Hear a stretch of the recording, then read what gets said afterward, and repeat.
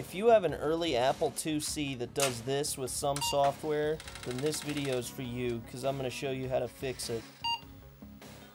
Junior, you might think they're similar, but this one can only run this many programs, while the Apple IIc can run this many. The Apple comes with its disk drive built in, so it's much smaller. Even the price is small. Now, which one would you rather take home? The new Apple IIc. Since 1977, the Apple II had been using the MOS 6502 chip. However, the Apple IIc uses a newer 65C02 chip. Early revision IIcs from 84 and 85 have an earlier version of this chip which isn't 100% compatible with all Apple II software.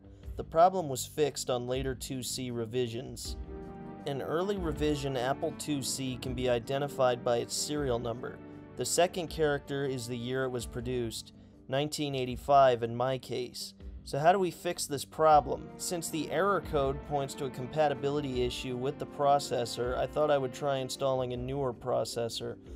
I decided to go with the R65C02P chip from Reactive Micro. Installing the chip is pretty easy. The first step is to remove the screws from the bottom of the Apple IIc. Only the 6 outer screws will need to come out. The 4 inner screws hold the floppy drive in and don't need to be removed for this job. Once the 6 screws are out, flip the machine back over and remove the top cover.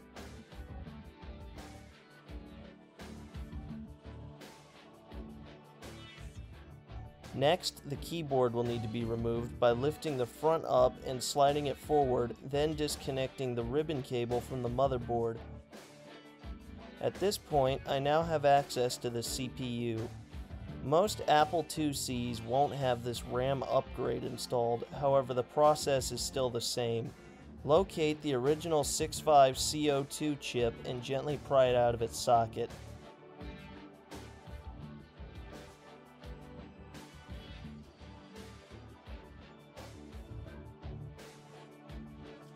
Now is a good time to remove the new R65C02P from its anti-static bag.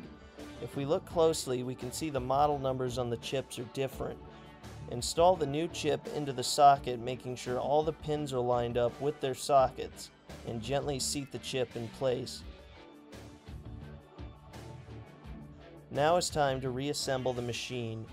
First, replace the keyboard ribbon cable and line the notches on the front of the keyboard up with the slots in the disk drive until the bottom of the keyboard drops down into place. Next, replace the handle into its area in the bottom case.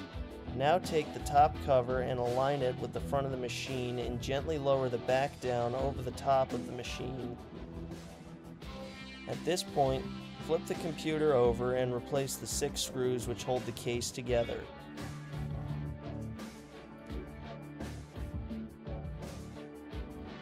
With the Apple IIc upgraded and put back together, it's time to test it out with some fussy software.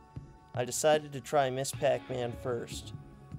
After sticking the disc in and turning on the power, to my relief the game started without issue. Next, I tried Choplifter, which had also previously refused to start.